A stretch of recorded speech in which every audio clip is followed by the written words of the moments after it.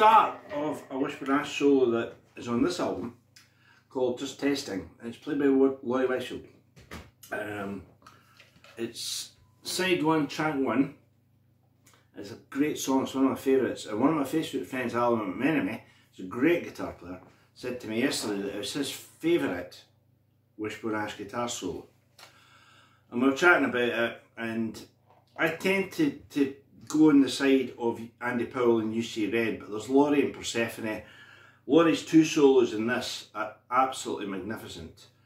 That's the start of the first one in the studio. Now, it's on this album Locked In, which is the one that came after No Smoke Without Fire. And if you read Andy Powell's autobiography, it does give the impression that the band were coming apart.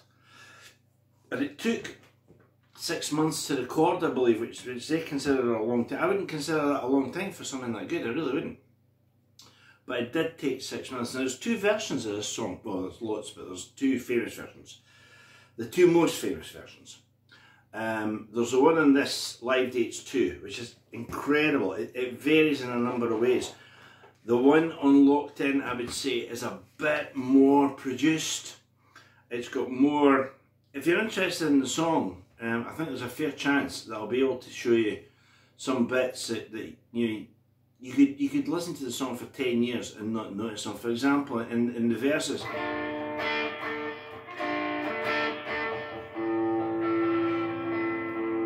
right, there's a guitar in the background that goes,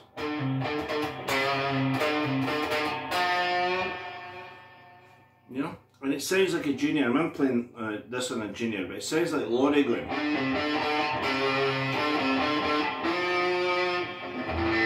Back to the A minor. And the bit that goes, that bit right before. Right? There's a violin in guitar that's an A note all the way up to C that goes. There's that bit in the verses, as well as there's a,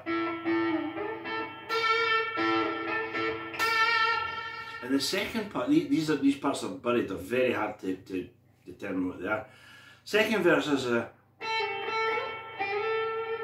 and the high note's a B. These bits to me are very sort of spooky, you know, they're like you should be in The Wicker Man or something, and they sound fantastic. Obviously, in the live version that I mentioned on Live Dates 2, it's just, you know, there's 2 guitars and that's it. You know, they're not going to cover 8 guitar parts, so it's just totally kick-ass. It's an amazing song, and you know, it starts off, first thing you hear, I mean, imagine, you know, getting the album home, and the first thing you hear is this.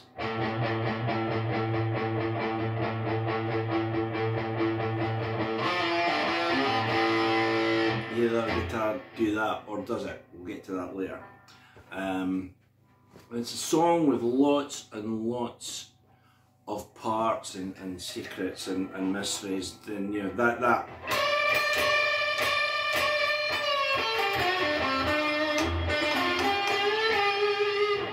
Then you've got Laurie's.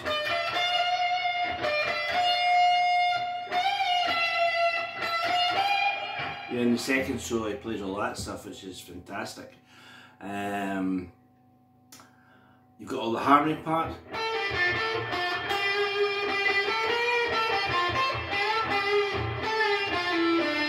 You've got all that stuff.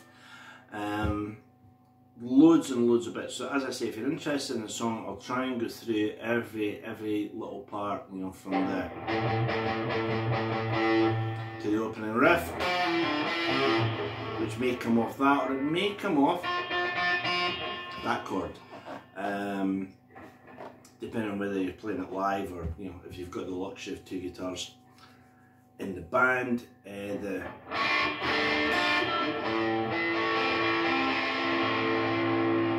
Probably my favourite bit.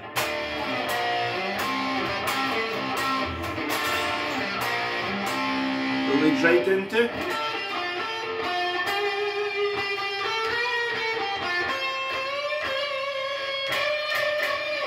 and we're into Laurie's solo, right? So it was one of my favourite albums when I got it, and it is to this day. It's a beautifully recorded record, and there's loads of stuff on it. The song comes after this. It's called Haunting Me, and it has one of the very rare, I think, given that these guys are the masters of harmony guitar, it's got a unison guitar solo with Andy and Laurie that is just absolutely amazing.